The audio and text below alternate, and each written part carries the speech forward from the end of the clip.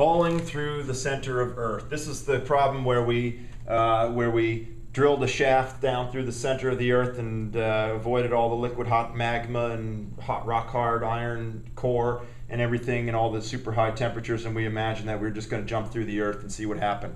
And the question here was really one about looking at the chain of logic between where you are in relation to the bulk of Earth's mass and what effect that would have on your acceleration due to the gravitational force acting on you. So this is a very complicated problem, but one that I think is very important and one that could show up on the final exam because I love the way it ties together the idea of gravity, ties together the concept of net forces, and the acceleration and all that. So this is really a very important problem. And when we start off, when you jump down through here, here's your friend who dared you to do it, laughing.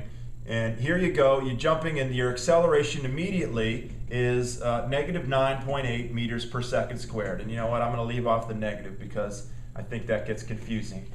But you're falling down into the center of the Earth, and all of Earth's mass is below you. That's why you have the full amount of 9.8 meters per second squared. That's acceleration pulling you down. So at this point, all of Earth is below you, therefore there's no conflict about the direction of Earth's gravity.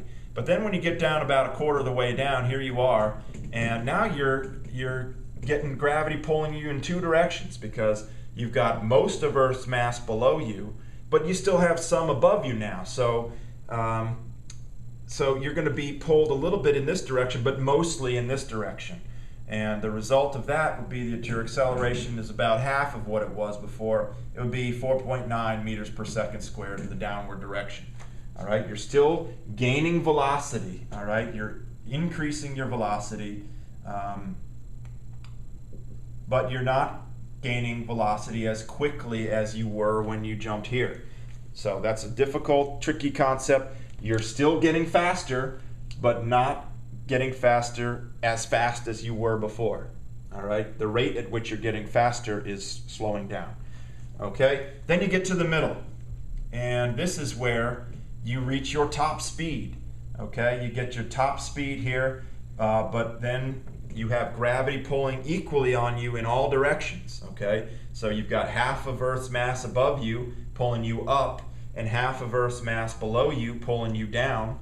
So the result is a net force of 0, which means acceleration is 0. And if that's true, then that means that you're flying at a constant velocity. All right, now that only happens for an instant, okay, because as soon as you pass through the center of Earth, now you're going to have a net force pulling you in the upward direction because more of Earth's mass will be above you, pulling you up. But just for that instant, you have a net force on you of 0, therefore your acceleration is going to be 0, and therefore you have a constant velocity. So you reach your highest V here, right as you pass through the center of the Earth. Okay? Then you get down to this point down here where you're about 3/4 of the way through the Earth, and now you have most of Earth's mass above you. Okay? So that means the net force acting on you is in the upward direction. You've got some gravity pulling you down, but most of Earth's mass is pulling you up. So the net force is up, which means your acceleration is going to be negative or decreasing. It's decelerating. I'll say it's deceleration. Okay? Which means you're actually slowing down. You started with high velocity. The net force is up, which means you're getting slower and slower as you fall toward the other end of the shaft here. So your velocity then, we say, is decreasing, getting slower.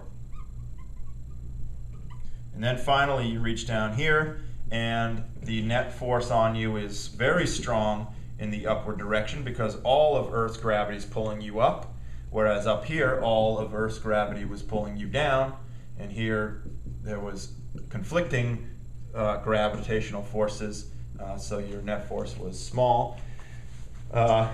Here you are all the way at the bottom. All of Earth's gravity is pulling you up. Your acceleration is now 9.8 again, but this time pulling you back toward the center of the Earth. Your velocity right at that point when you reach here is going to be 0, and so you begin to fall back just like a rocket reaches the top of its path and starts to fall down.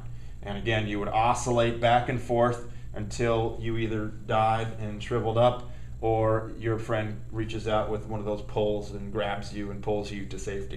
It would take you about an hour and a half to make a complete journey if you fell with no air resistance all the way down and back up through the center of the Earth. We don't have any of these shafts built anytime soon, but it'd be fun to test this theory, and you'd probably burn up from the friction. That's if there's air. Anyway, falling through the Earth, very important example. Great write-up in your book about it. This was on some tests and things, so you should learn this.